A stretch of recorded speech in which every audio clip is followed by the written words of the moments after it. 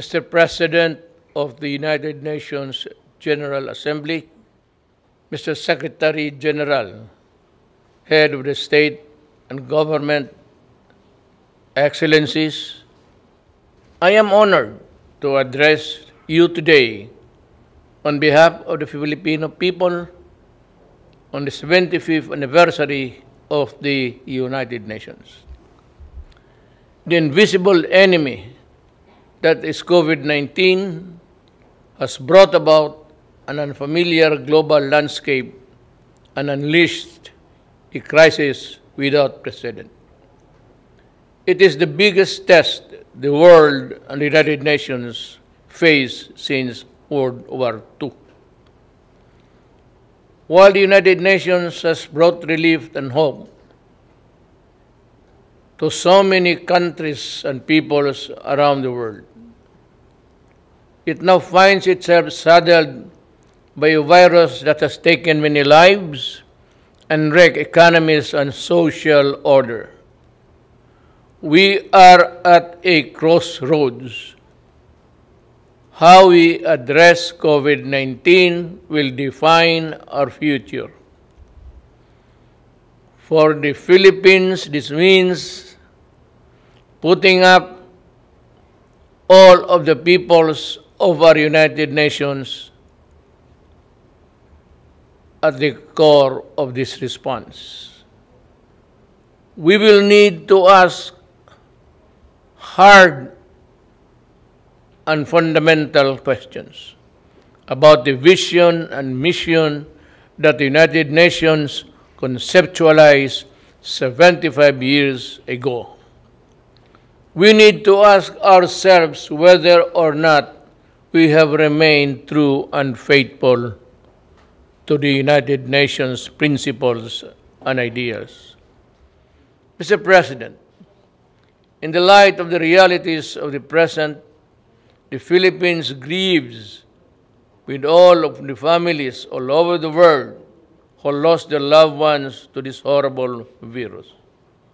We extend our heartfelt condolences. We salute all frontliners who put up their lives on the line even in countries not their own.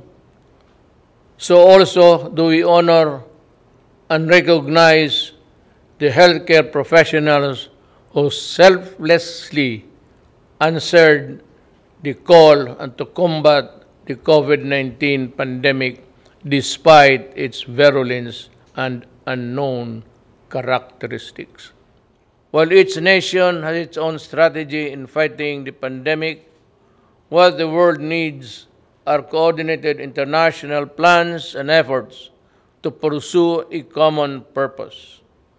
COVID-19 knows no border, it knows no nationality, it knows no race, it knows no gender, it knows no age, it knows no creed. The Philippines values the role that the United Nations plays in its fight against the pandemic. And a middle-income country whose economic advantages have been derailed by the pandemic, we welcome the launch of the UN COVID Response and Recovery Fund. Ensuring universal access to anti-COVID-19 technologies and products is pivotal in the global pandemic recovery. The world is in the race to find safe and effective vaccine. When the world finds that vaccine, access to it must not be denied nor withheld. It should be made available to all rich and poor nations alike as a matter of policy.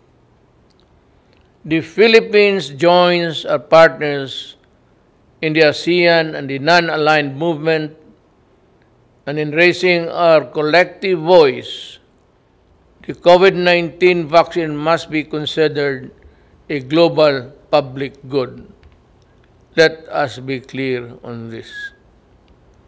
We can call for a global health agenda with enough resources, and policy space for the World Health Organizations.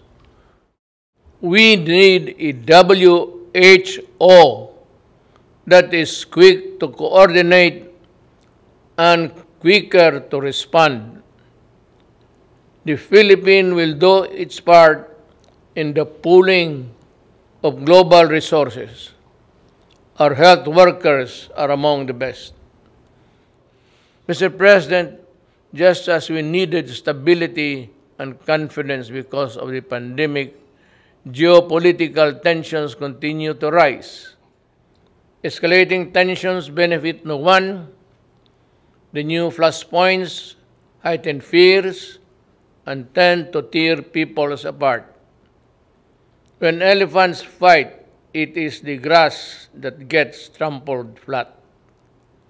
Given the size and military might of the contenders, we can only imagine and be aghast at the terrible toll on human life and property that shall be inflicted if the world war deteriorates into a real war of nuclear weapons and missiles. I therefore call on the stakeholders in the South China Sea, the Korean Peninsula, the Middle East, and Africa. If we cannot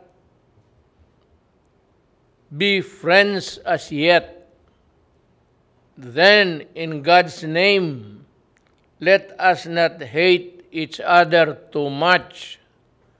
I heard it once said, and I say it to myself, complete agreement. Mr. President, Filipino migrant workers have been devastated by the pandemic. Many have lost not only their livelihood, but also their health and lives as well. Yet they go on in the front lines, healing, caring others in the different parts of the world. The Philippine government has embarked on an unprecedented repatriation program. More than 345,000 overseas Filipino workers needed to come home then. We have brought back half and are bringing back the rest. We thank the countries that have provided Filipino migrants with residence permit, access to testing, treatment, and related health services in this pandemic. We brought back most of our seafarers who were stranded because of COVID-19 restrictions. We pioneered with the IMO of the Green Lane for the safe changes of seafaring crews. In these times, we need stronger cooperation in promoting and protecting the rights of migrants, regardless of their migrant status. We must all adhere to the Global Compact of safe, orderly, and regular migration.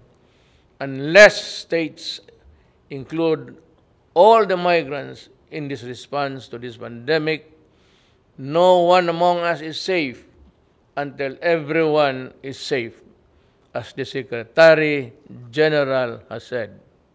With the poverty rate reduced at 16.6% and a sustained economic growth of 6.4%. Between 2010 and 2019, the Philippines was on track to becoming an upper middle income country by the end of 2020. But the pandemic has placed our economy in recession. Despite this downward pressure on growth, the Philippines remains committed to the Sustainable Development Goals.